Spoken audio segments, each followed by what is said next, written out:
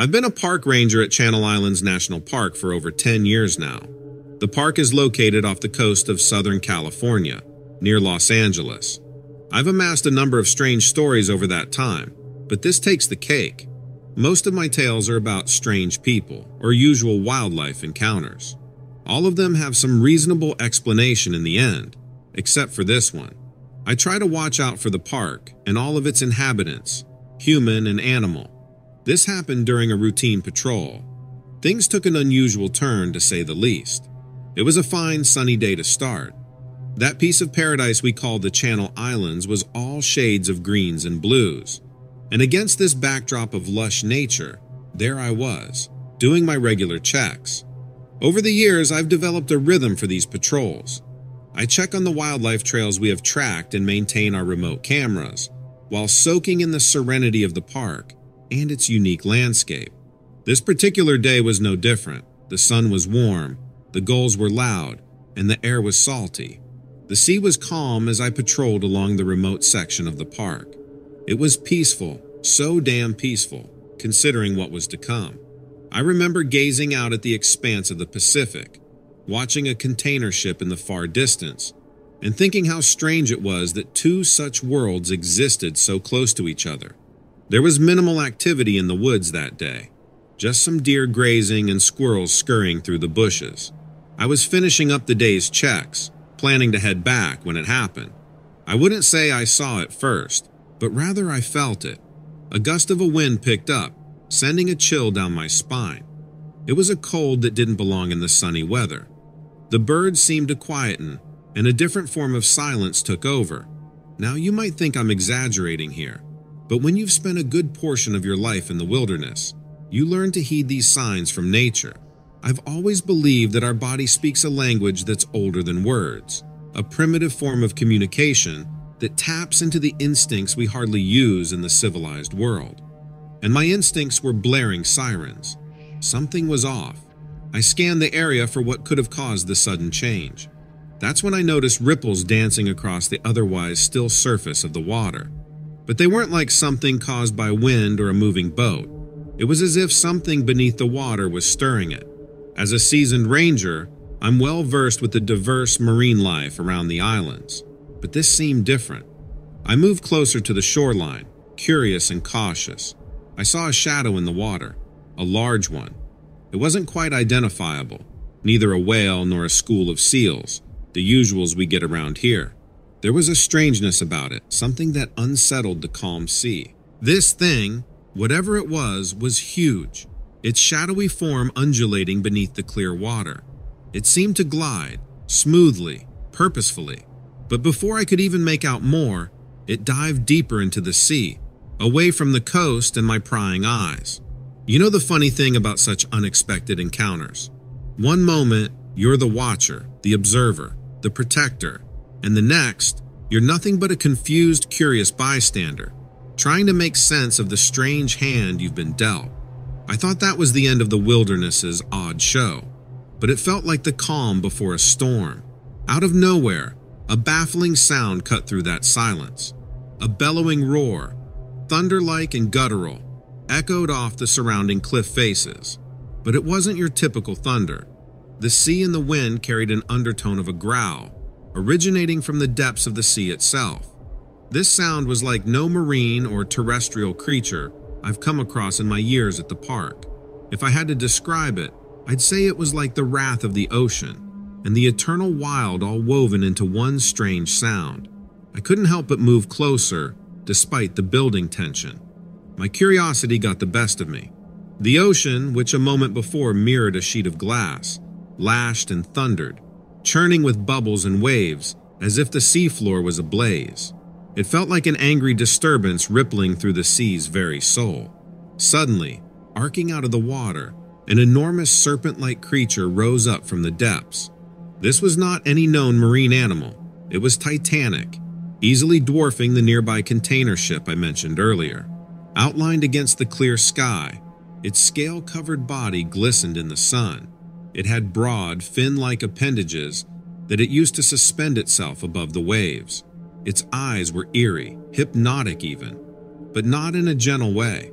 Rather, they carried an unsettling malice, a malevolent intelligence I've never seen in any animal's eyes before. The brine-filled air grew thick with stench. My nostrils were assaulted with a scent as old and distinct as the ocean itself, mingled with something foul. The sheer terror of that sudden reveal made my heart race. But before I could react, with a thunderous thrash of its body, it dove back into the now raging waters, creating a whirlpool so fierce the whole shore trembled. Then, as suddenly as the creature had appeared, it was gone. Some might call it a monster, but I'd say it was just another citizen of the wild that we're yet to understand. In the following days, my thoughts kept drifting back to the encounter. It was like watching the park emerge from a shared dream, with the deer grazing, the foxes playing, the birds singing. Everything slipped back into its harmonic routine, as if the chaos was a forgotten echo. You know the best part about being a ranger? It's the privilege of witnessing nature's obscure tales, told by no humans but shared by the trees, the sea, the soil, and the air. This incident is another of these stories. Living at the edge of civilization brings such encounters, reminding us we've only begun to unravel the mysteries tucked away in this vast, beautiful wilderness.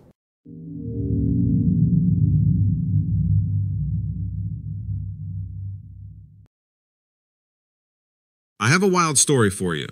This was a few years back, midsummer. Place was Two Woon Bay, a great little spot to catch some waves on the central coast of Australia. I've been in love with surfing since my dad, a champion surfer in his own right, got me on a board when I was just a little sprite.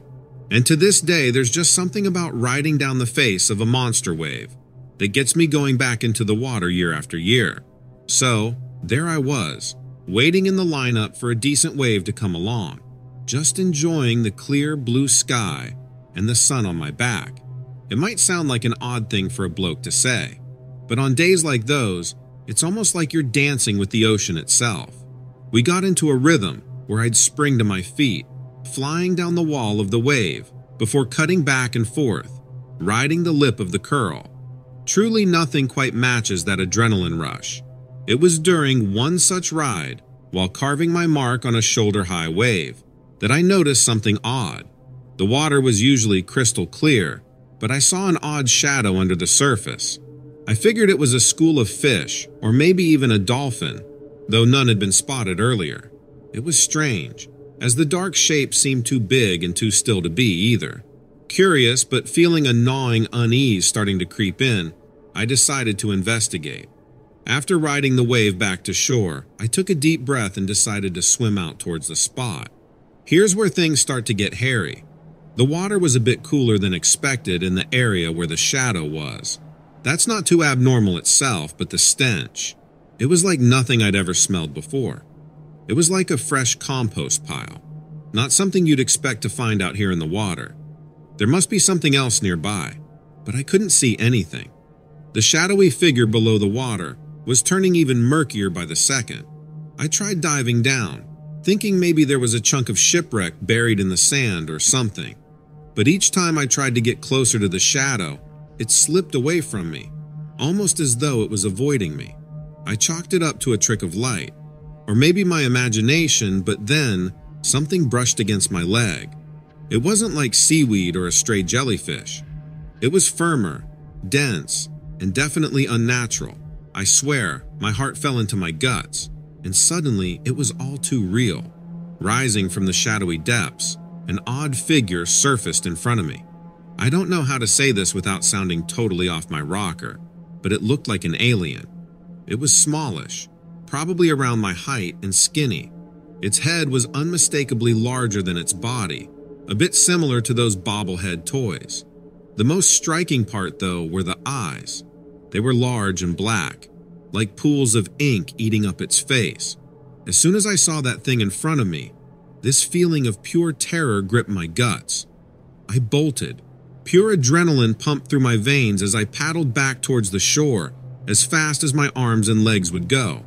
I barely managed to get ashore before collapsing on the sand, gasping for air and shaking like a leaf. The sense of relief that washed over me, knowing I was no longer in the ocean with that nightmare, was indescribable.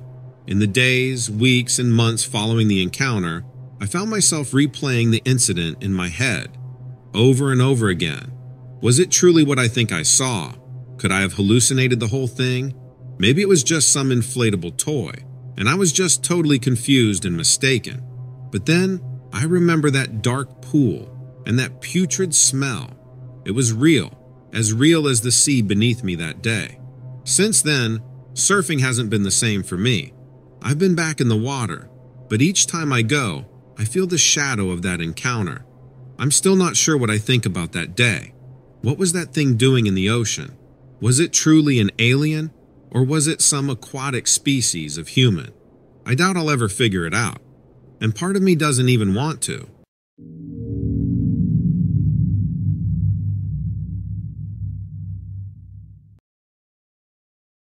A couple of years ago, I was working as a park ranger at Devil's Lake State Park in Wisconsin. I loved everything about that gig: the early sunrises, the cool evening breezes, the quiet serenity of nature, and even the occasional wild animal that took a shine to me. You could say I was living my dream, until this one incident. It was a day like any other at first, but it turned quickly to an experience I still can't wrap my head around. My day always started at the crack of dawn. I'd patrol the well-used trails, check the animal tracks, pick up litter left behind by disrespectful tourists. You know, the usual stuff. Being out there in the wilderness, living off the whims of nature and doing my bit to keep her beauty intact. There was no place I'd rather be. It was a simple life, just me and the great outdoors. One day, my routine sugar maple monitoring took me to the brush line off the quartzite trail. It was a regular gig. Examine the trees for any disease, insects, measure the circumferences and all that. This day, however, the second I stepped off the trail, something seemed off. There was this smell, a stench really. All around me, the air was thick with it. It was a pungent, heavy odor that I can only describe as a cross between deep earth and rotting garbage. Might not seem that odd in the wild, but it felt different. I would have dismissed it if not for my gut. I've been out in the wilderness long enough to trust my instincts. When nature talks, we should listen. I learned that the hard way, but that's a story for another time. It wasn't the terrible smell that unsettled me as much as the feeling it brought. There was a sense of wrongness, like something had visited that place that didn't belong. It was then I noticed everything was oddly quiet. Devil's Lake isn't a quiet place in my experience. There's always some bird call or rustling leaves, the hum of flowing water, or a critter scrabbling about. The forest is never really silent, but in that instant, I swear, you could have heard a pin drop. The eerie silence I would have normally welcomed was uncharacteristically chilling. In that tranquility, however, I noticed a faint hum. Now, this is going to sound bizarre, but it was like the low buzz you'd hear around those big, old power lines. But this was the wild miles away from civilization, and there were no power lines around. Every instinct I had was screaming at me to turn back, but the Forestry Service had its procedures, and I had a job to do. Determined, I hauled my equipment further in, shrugging off these feelings, trying to convince myself it was another day in the park. And that's when I saw them, the trees. They were scarred, some kind of burn marks, all blackened and smoky. But it was just those few trees. None of the others were affected. It was as if something had scorched them. It wasn't like a wildfire. The burn marks were made precisely, methodically, even it wasn't natural. That much was clear. After taking down notes and some pictures of those trees, I looked up at the ridge above, and there was something. It was some sort of figure. Human, perhaps, or maybe something else. It took me a moment to process, but by the time I did, they were gone. Now, I have no way to prove this, and you're welcome to be skeptical. But remember, the wilderness doesn't care for our explanations or lack thereof. I'm not sure what happened that day or what I saw, and I sure don't know if others have experienced it too. But one thing's for certain, there's something else out there besides us. So there I was standing among the damaged trees, with that increasingly uncomfortable buzzing in my ears, the kind you'd probably hear if you stood beneath a giant power transformer, which was absurd given that I was way out in the park, miles from any power source. Determined to get to the bottom of this, I started trudging up the forest to the ridge. The stench got worse with each step. Not just the rotting garbage smell, but a sulfur-like odor now clung to it. This is where it gets hard to explain. I've always been a creature of instinct, entrusting my life to the silent language of the wilderness many times over. But what happened up at that ridge, I still struggle to comprehend. When I reached the crest, I saw them. They were humanoid shapes of maybe 4 to 6 feet tall. They were skinny, with disproportionately large heads and black oval eyes. No noses, no mouths. They were like something straight out of those alien conspiracy theories. There were about a handful of these grays, as people call them, stationed around what looked like some sort of metallic object. They seemed to be examining their surroundings silently, telepathically communicating maybe. I don't know. And that hum, it seemed to be emanating from them. Now, I won't lie, every nerve in my body screamed to bolt, but my feet became rooted to the spot, eyes glued to the unsettling spectacle before me. They reeked, the stink mixing with the wood's natural odor, overpowered everything else. I couldn't tell you how long I stood there, staring in abject horror, my heart pounding out a stuttering rhythm against my ribcage. It may have been seconds, or maybe hours, but then one of them turned, its black eyes seeming to look right at me, through me, and the hum intensified. It broke me out of my daze. I bolted. Somehow, don't ask me how, I made it back to my office. I was sweating buckets. My heart was pounding so hard I could feel each beat resonate through me. I locked myself in for the rest of the day, trying to convince myself that what I had seen was a figment of my imagination. But the bizarre condition of the trees and the residual humming in my ears told a different story. Once evening fell and the park grew quiet, I found myself replaying the day's events over and over in my mind, my sleep plagued by the image of those creatures and the haunting hum. Had I crossed paths with extraterrestrial life? Or was it some bizarre phenomenon of nature that I had yet to understand? Consequently, I resigned a month later, unable to shake off the lingering fear that came with working in the park. Discussions with other park rangers revealed no similar experiences, and I learned that the trees eventually recuperated from what looked like burn damage. Despite several sleepless nights and an enduring unrest, I consider myself lucky for having escaped unharmed. I'm still uncertain of what happened that day. All I can do is carry the haunting memories of those black, soulless eyes and the unceasing hum, always reminding me that something out there didn't belong to this world.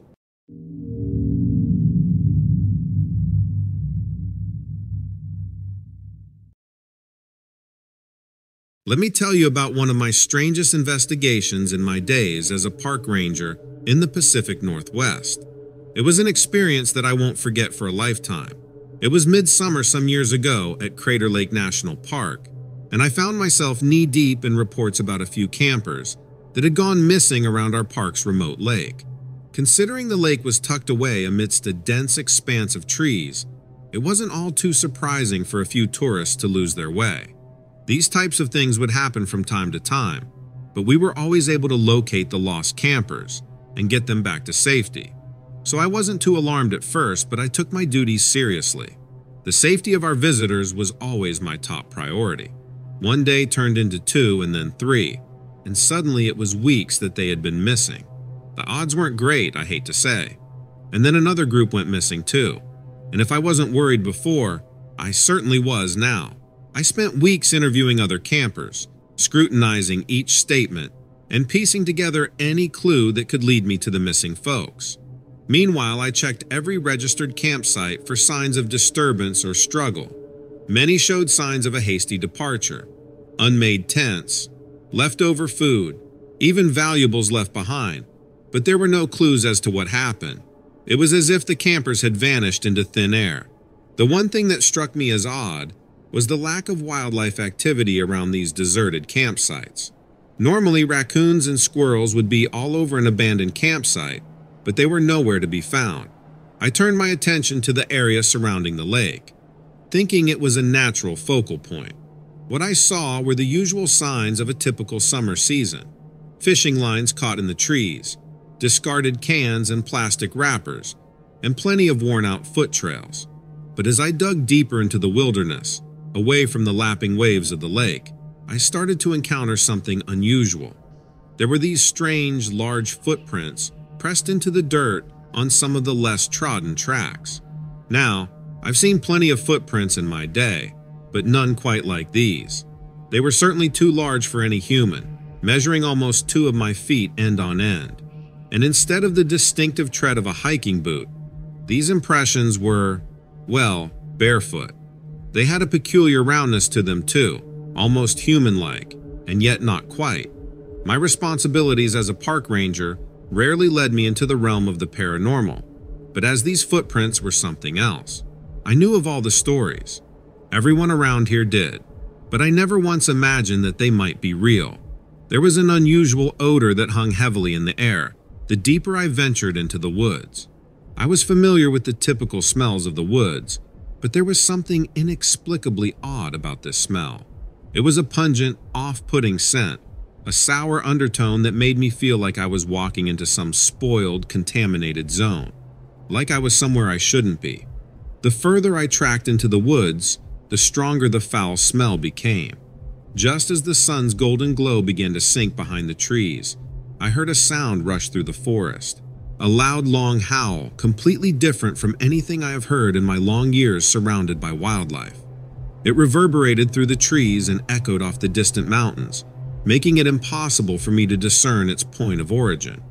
Wherever it came from, I knew I wasn't alone in those woods, and the thought of who or what might be sharing this secluded wilderness with me sent a shiver down my spine. I immediately thought of the missing campers and wondered if our mystery creature had something to do with it. I wanted to investigate further, but my common sense told me to get back to the safety of the ranger station. I decided to press on. I hiked deeper into the woods, following those massive bare footprints. Curiously, they led straight towards a large, hidden cave tucked away amidst the dense thicket. I shivered a little at the entrance. Fingers numb, but the grip on my flashlight was tighter than ever. Moving aside the thick undergrowth, I cautiously ventured in. The closer I moved towards the cave, the sharper the foul smell turned. My flashlight was throwing feeble shadows against the walls of the cavern. But it didn't take long for the beam to fall upon those responsible for my ongoing mysterious puzzle. I found myself looking into the most curious beings I'd ever encountered. It was a Sasquatch family. Powerful, solid, and gargantuan would be an understatement for the creatures I came face to face with that night. I estimate their height to be close to around 8 feet, perhaps just a bit taller. Their burly bodies covered in dense brown hair, with a reddish tint I could just barely see in the low light. They huddled together towards the end of the cave, their deep-set eyes reflecting my flashlight beam. Something about their wide nostrils flaring, and their rough, scarred faces showed me they were as startled by this encounter as I was. A deep, resonant snarl echoed in the cave. Their bulky shoulders moved in the shadows as the colossal beings shifted uneasily. In that instant, I felt an overwhelming mix of fear and respect. Here was a moment of discovery I felt strangely privileged to have, but with it came a realization that my intentions could pose a threat to their existence. I thought again about the missing campers. If these things were responsible, then I was likely to meet the same fate if I stayed there much longer. Nearly stumbling back over my own feet, I slowly retreated, the flashlight bearing my erratic movements. I managed to give them one last look, and those intelligent, worried eyes burned into my consciousness as I turned around and headed back towards my cabin. The night was much longer than usual, and sleep barely floated on the surface. I was surrounded by a different set of truths than what was known and accepted by the public. I wrestled with thoughts of reporting them to my superiors, but I ultimately decided against it. Whatever they were, they let me go, and I figured I would return the favor. In their seclusion, it seemed to me like they wanted to be left in peace and anonymity. And so, they stayed hidden from the world, in the deepest secret I ever held onto. The old folk tales wore a fresh coat of reality, and I found myself adding layers to those already established. The footprints, the odors, the howls, these were now validated as signs of the existence of a magnificent creature I had come across. I never revisited the cave, nor did I share the exact coordinates with anyone else. Their existence remained a secret I bore alone. I was a changed man, a person privy to a secret that was as old as the wilderness itself. As for the issue of the missing folks, though, I began to enforce stricter park rules, halting camping in secluded spots, and introducing hiking companions for anyone willing to adventure into the deep forest. That was the most I could do without revealing the secret I held.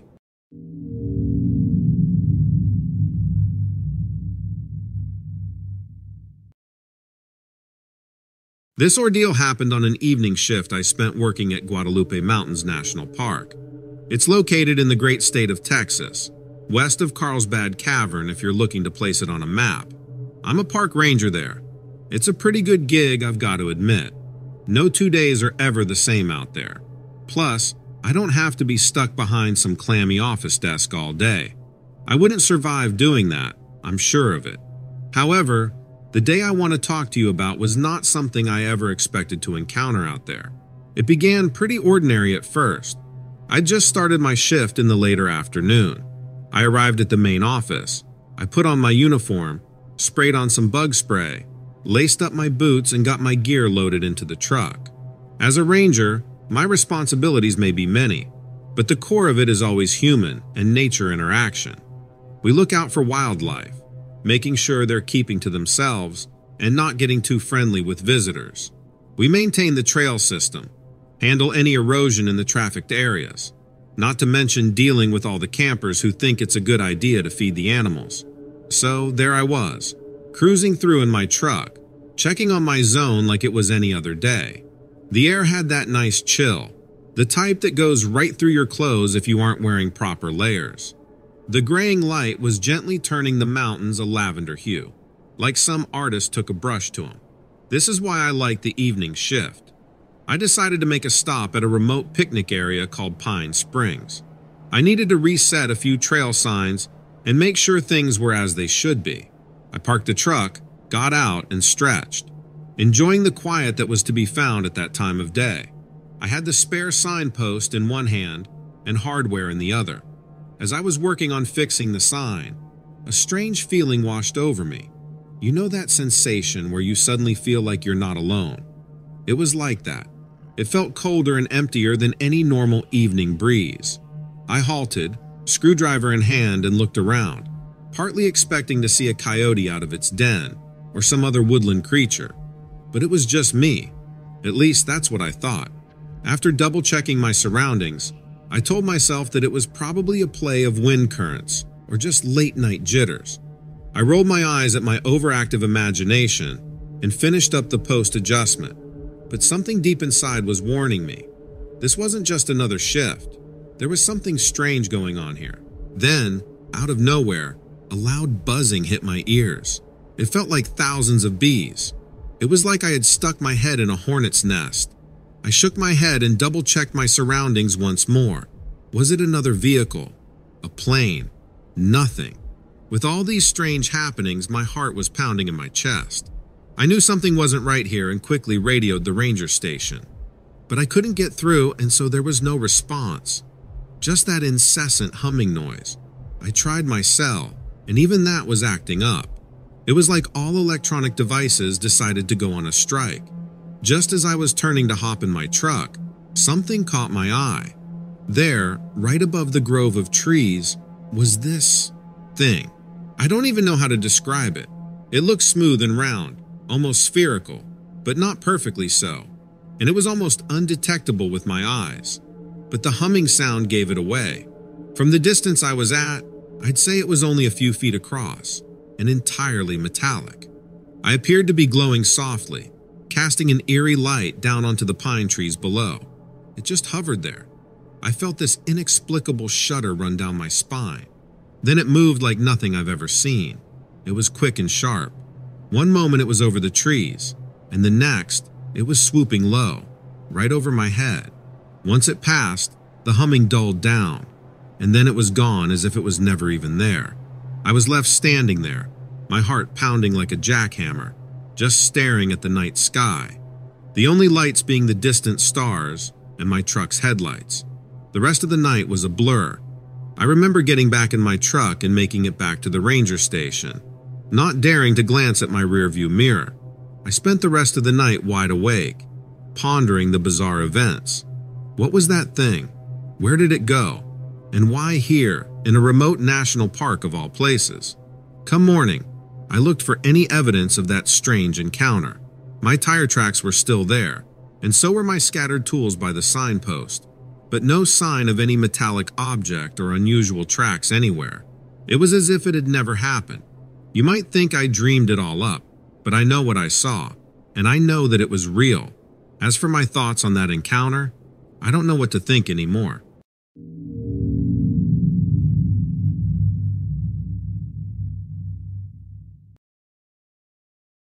I've been pondering over whether to share this peculiar story for a while now.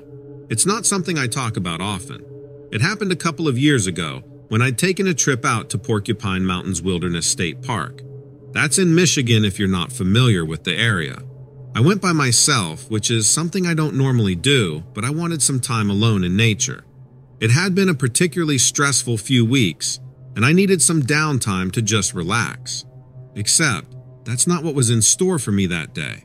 I started my day just as any visitor would do in a state park, hiking. It was an ordinary day, or at least appeared to be. Quite sunny, pretty nice really. The greenery, the natural sounds of the woods, the cool wind, all just perfect to clear up a cluttered mind. The trails in the area were well marked and there weren't many folks around. I was surprised, given how nice of a day it was. Hours trickled by unnoticed. I spotted a few squirrels and deer along the way. Birdsong filled the air. It was just what I needed. However, as dusk settled in, I found myself on a less trodden path. I'm not sure how exactly I got there. If I had accidentally made a wrong turn, or if this was just the route.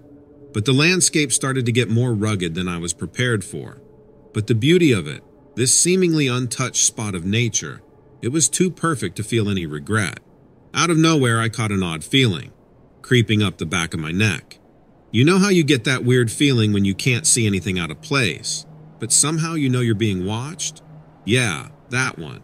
I suppose the woods felt somewhat silent, quieter than it had been. The chirping birds had receded, and a certain heaviness hung in the air that didn't seem to be present before. Initially, I chalked it up to the wild playing mind games. It was getting dark and there was an undeniable creepiness to the woods at night. Maybe there's nothing out there, but the shadows obscured my vision enough to be worried. If there was anything out there, I likely wouldn't know it. A weird rustling sound then broke the silence, far behind me in the undergrowth. It sounded too heavy to be a small critter. I turned around, peering into the darkness, but I saw nothing. I was spooked. I decided to head back. My way back was plagued by that unsettling feeling of being watched. I swore for a moment that I heard a soft laughter, or maybe a whisper. I know it sounds crazy. It was like the wind was churning out whispers through the trees or something. I didn't know what was going on, but I knew I wanted to get out of there. The hair on the back of my neck stood up. I tried to stay calm and told myself that it was just the wind playing tricks on me, nothing else. But what happened next was something straight out of a nightmare. Out of the corner of my eye, I noticed a fleeting movement in the shadows. Every time I turned to face it, the shadow had vanished. I couldn't shake the feeling that something was toying with me, like how a cat plays with a mouse before it kills it. And then there it was. Standing in the clearing under the moonlight was the silhouette of what looked like a man. He was tall, maybe about 7 feet or so, lanky and silent. The sight was jarring in such a remote wilderness setting. I continued staring at the strange person, fear spreading like ice in my veins. The silence returned, only this time it felt loaded. The figure started changing right in front of my eyes, body contorting in impossible ways, until it was no longer a man. The transformation was disturbing, to say the least. It shrunk back into the shadows, and when it emerged again, it had become a wolf-like creature. Its eyes were glowing, or at least seemed to under the moonlight, but the wolf wasn't quite right. If you saw it wandering around the wild, you would recognize it as a wolf, but you would be able to tell something was off about it. You might not be able to pinpoint it, but you would know. The creature was tall and agile. It moved around the clearing before turning to look straight at me. Caught in its gaze, I felt a sudden danger, an all-consuming dread. The wind picked up again, carrying with it a musky and earthy scent, like a rain-soaked forest floor. Then, out of nowhere, it started laughing that got louder over the mix of rustling leaves and my pounding heartbeat. It was a human-like laughter, chilling me to the bone. I won't lie. I ran. Any bravado evaporated in the face of what looked inexplicably supernatural. I could hear it behind me as I ran, the soft padding on the forest floor, closing in on me. But then, just as suddenly, it was gone. And just like that, the stalking, the eerie sounds, everything was gone. There was only me, panting heavily, pushing through the woods to reach safety. I managed to get back to my vehicle, though that night's image never quite left me. Every shadow felt like those unnatural eyes watching me, every gust of wind like that laughter mocking me. I questioned my sanity, my decision, the reality of that encounter. It just didn't make sense. No one would have believed me. With time, I tried to convince myself that it was a case of fear-induced hallucination. But, you know what? I know what I saw. It was real.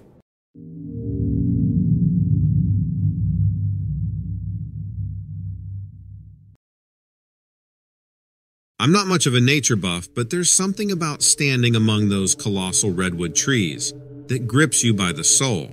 Not that I'm the poetic type. Anyway, this all happened a while back when I was visiting Humboldt Redwood State Park. It's up north in California and can be quite the trek from the usual tourist bustle. There's this extraordinary tranquility there. It's a bit like stepping into another world. I've seen pictures, sure, but no picture ever did those trees any justice. What you can't see in pictures is that profound stillness that hangs in the air, only broken by the occasional sigh of the wind through the branches. It's humbling, standing there, dwarfed by these gnarled giants that stretch up into the sky. It seems like they're almost touching the clouds. I remember it was a bright, cool day, with the air smelling of damp earth. Fragments of sunlight pierce through the trees. The awe those trees inspire, it warrants respect.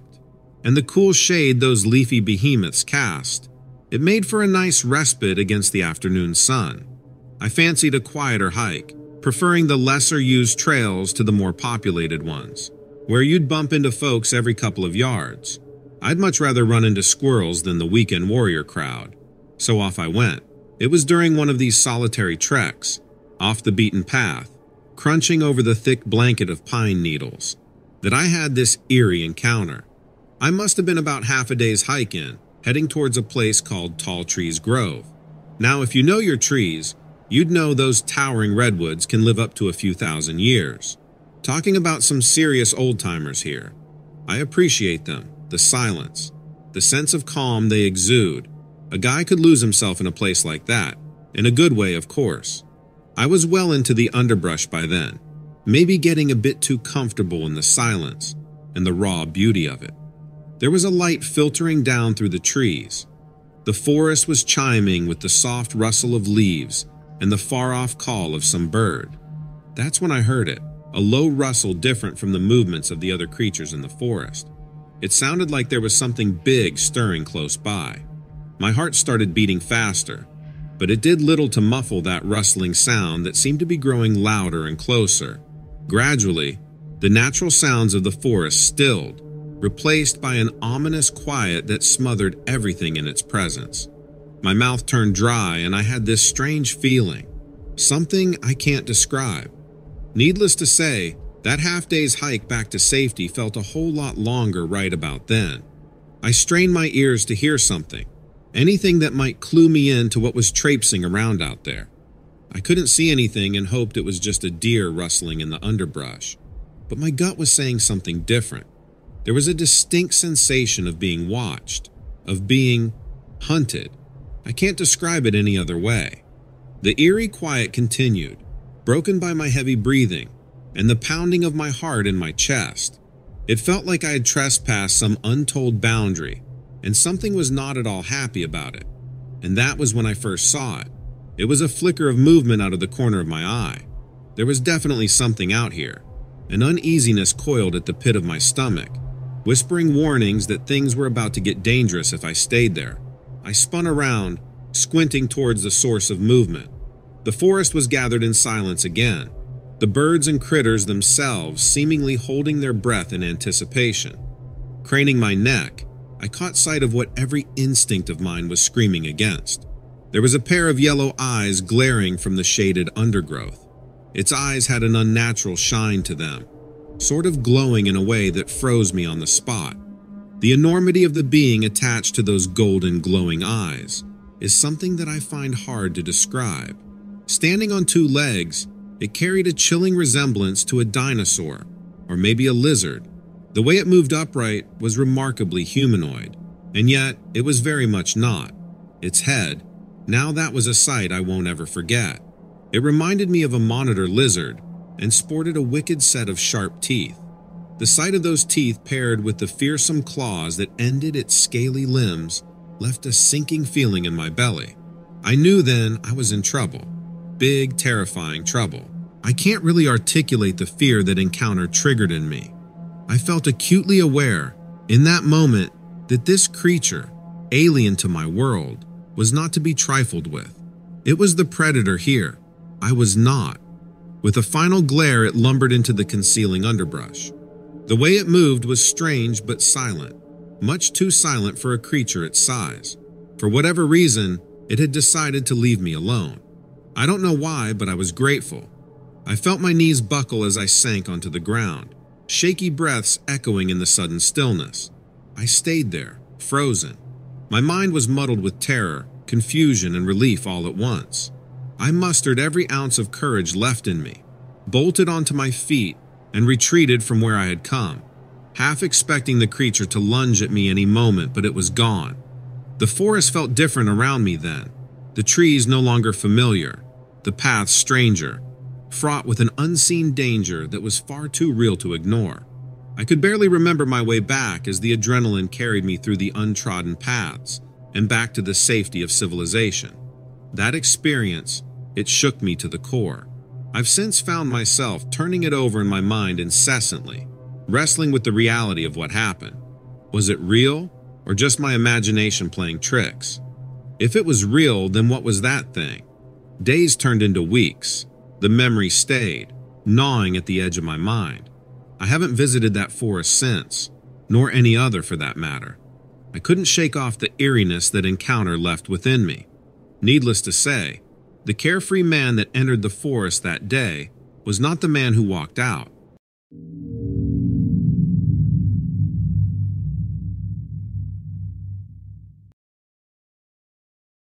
So, this happened when I was working as a park ranger at the Congaree National Park in South Carolina. Congaree is a special place. It's a vast, swampy, old-growth forest that could make even the most seasoned outdoorsman feel like they might just be wandering onto something magical and primal. I might just have the best office in the world, at least in my opinion. On this particular night, I was out patrolling. We had quite a few incidents involving fishermen breaking the rules that summer, either fishing without a license or taking more than the limit. We weren't sure why, but was something I had to keep an eye on. Mostly the perpetrators thought they could get away with it at night, which is why we had increased nighttime patrols. So there I was, working the night shift in Congaree. Nighttime in the park is something else. Owls hooting, coyotes howling in the distance, lots of activity as the forest's peculiar nightlife awakened. A symphony of peeper frogs singing in the swamp. I loved it, but I could see how it might seem spooky from time to time. It was basically the soundtrack of a horror film, if you thought about it that way. That night I was making my way around the Cedar Creek path. The moon was just a faint glimmer behind the clouds, providing just enough light that I didn't have to use a flashlight just yet. Something gave me pause, though, a feeling like I wasn't alone. I've spent enough nights in the woods to know when something's not right. At first, I brushed it off. It's the swamp, after all. A strange noise or an unexpected movement is all part of the package. However, this felt different. This one was a kind of silence that doesn't belong in a forest. I was nearing one of the older and less explored regions of the park when I noticed a stench, that was distinctly different from the usual earthy, mossy smells you get used to in the wild. It was a sulfur-like smell. Now, here's where things started getting weird. I picked up a bizarre figure around 5 feet tall moving through the tall, sharp-edged sawgrass. I couldn't make it out clearly, but it moved swiftly on legs that were oddly angled, like they were hawked. There was something unnerving about it, but I couldn't see it clearly enough to figure out what. The silhouette looked almost like a deer. It appeared almost skeletal with a weird outer contour. I thought maybe it was just a distressed animal, tangled up in something. But then I noticed its shape more clearly. It was like some nightmarish cross between regions of the animal kingdom that aren't supposed to meet. Too big for a coyote, too strange for a bear, and definitely not any herpetological creature I can reckon. The alarms in my head were going off, but still I followed. There was a dreadful fascination about it. I had to know what it was. I moved towards the creature. The cracked twigs and disturbed underbrush indicated I was not the first to pass through this way that night. I turned a corner around a thicket of palmettos, my flashlight gripping the sweeping branches, and then I saw it. It wasn't an animal, nor a person. It was a thing, some sort of alien creature, a creature unlike anything I had ever seen. From where I stood, it seemed almost 5 feet, maybe 6 including those bizarre protuberances, which at first I took for branches stuck into matted fur, but which later I realized, to a growing horror, were, in fact, wings. They were the kind you see on bats or similar critters. No feathers, just webbed membranes stretched across its limbs. I was too fixated on the creature to worry about my safety. It was beyond belief. The head of this monstrosity was elongated like a horse's head, but the features seemed to be constantly twisting, like it might be some kind of shapeshifter. I remember its eyes were yellow and glowing against the shine of my flashlight. The creature just stood there staring at me. It seemed inquisitive almost. I stared back at it in a state of sheer confusion and terror. I watched as its long black tongue slithered from its mouth and tracing the contours of its face. It licked at the air, as if it were trying to use its tongue to smell like a snake. Parts of its body had hair like a deer, while others looked like it was sheathed in some kind of tight, scaly skin that shimmered in the light of my flashlight. I stumbled back, my heart tripping over its beats, my mind screaming at me to run, but I stood my ground. I have no idea what possessed me to do so. With a final glance at me, the creature spread its grotesque wings wide. An uncanny, ear-splitting shriek filled the air as it took flight and disappeared into the darkness. I rushed back to the station, senseless with what I'd seen. I tried to put my thoughts down into words, to rationalize it, but it was useless. I had encountered a creature something straight out of a horror novel. In the days that followed, I found myself constantly looking over my shoulder during my rounds, half anticipating and half dreading another encounter. The once familiar grounds of the Congaree National Park took on a sinister form. I didn't enjoy working the night shift anymore. I avoided it if at all possible, and the nights I did have to work, I stayed in my truck. Whether you believe my tale or not, I hope you heed caution if you ever decide to take a visit to Congaree National Park. It's a beautiful place, but I wouldn't go there after dark if I were you. The woods hold secrets beyond our understanding, so all I can say is always watch your back.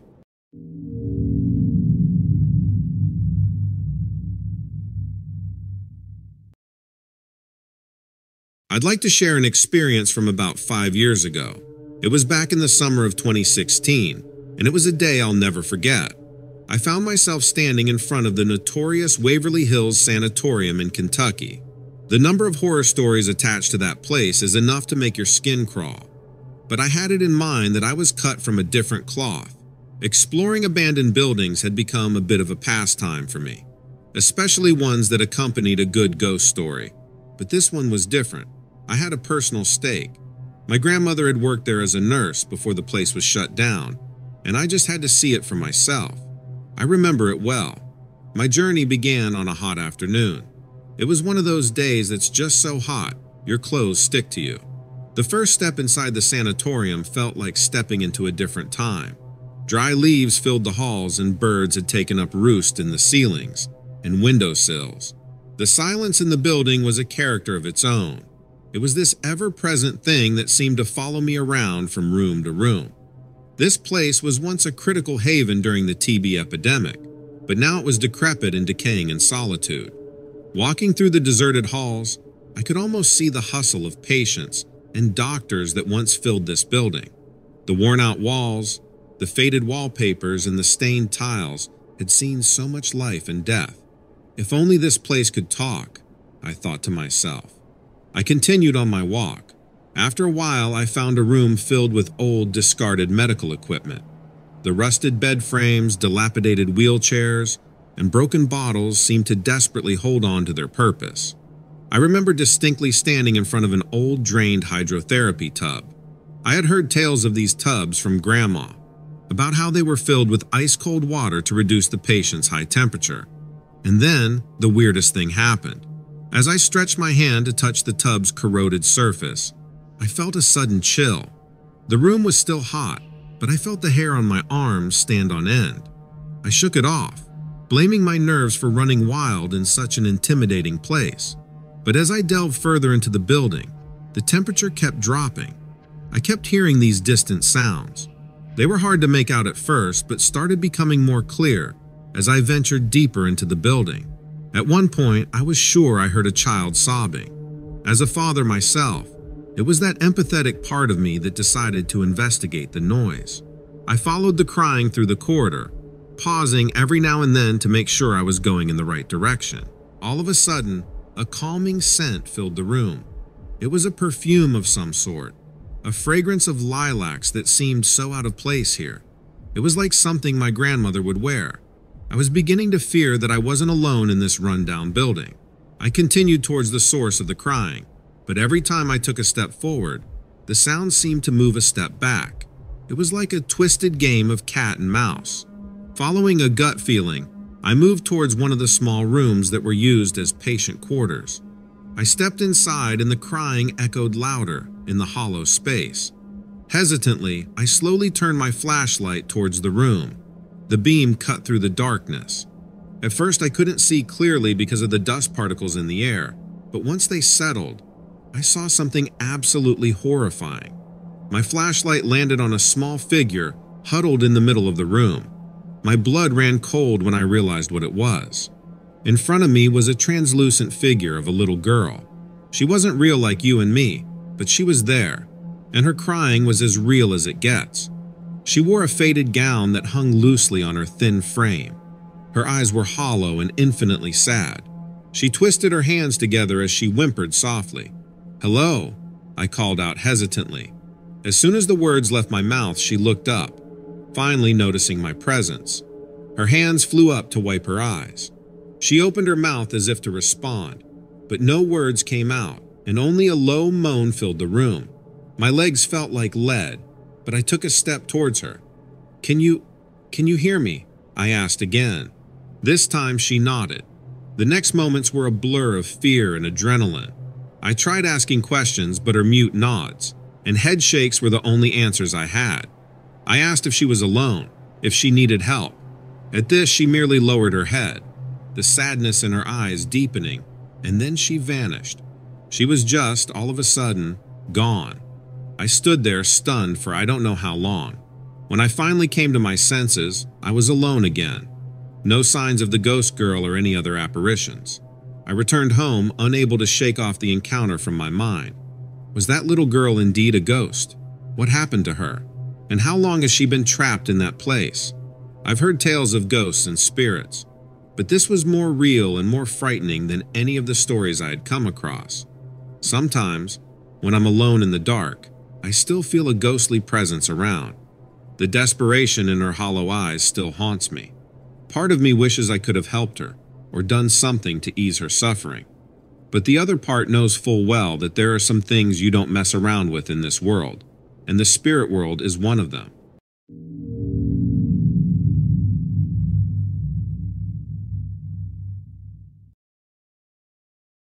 I've got an eerie incident to tell you about that happened during one of my night shifts as a security guard in an industrial factory. I still can't make much sense of it.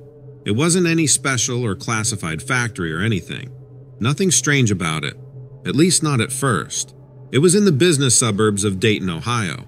Most of my nights were spent sitting alone and staring at monitors. I would do patrols of the building on foot, but I never caught up with or saw anything out of the ordinary. Every once in a while, someone forgot to lock their office door, but that was about it. No big deal. The factory manufactured car parts for various auto companies. My shift started at 10 p.m.